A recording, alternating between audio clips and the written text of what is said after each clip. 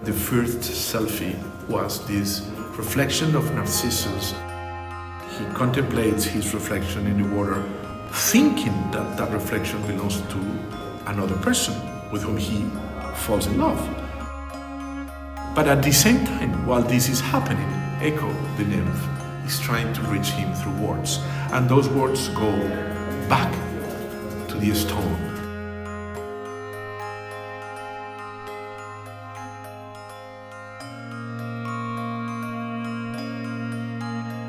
So this show is about the idea of selfie, not necessarily about selfies. What is the status of self-representation today? The axis of the show is set between two paintings. One, which is the one that I have behind myself here, which is a painting by Antonio Diaz from 1968 that reads Sun Portrait. And the other painting is a blind painting by Tomie from 1961. So both paintings represent an obliteration of images. In a way, we can state that there is no image in both paintings. So that would be the absolute form of image being overwhelmed within their own processes.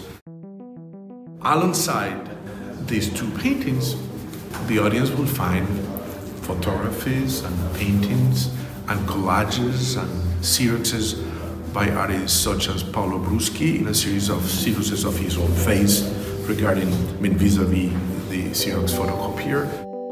Vasco Cinetar, who is a Venezuelan photographer, practicing selfies alongside famous people since the 1970s.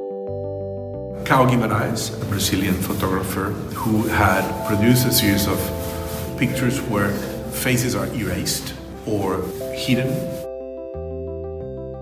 Milton Machado, a Brazilian artist, with a series of photographies of an ideal face by Michelangelo, where the tiny lights of the camera are reflected like a trace of a self-presence.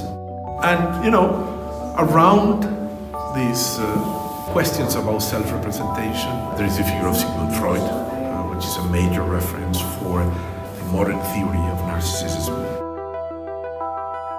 Randomly installed within all these works are collages by André Severo, a young Brazilian artist. I liked to introduce this kind of random presence of small collages because the ultimate limit of self-representation is the opacity of our own body. And there is this drop of blood in those collages.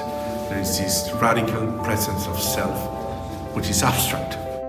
I ultimately included a picture by Vicente de Mello, a Brazilian photographer, where he takes his selfie as a shadow, as a faceless body, which is also an image that is being erased. As if selfies would provide a shadow of ourselves. I hope it's just a text for thinking and for reflection about that aspect of our contemporary life, and to recall us about the necessity of that slowness of images, of that silent, critical effect that great works of art could have.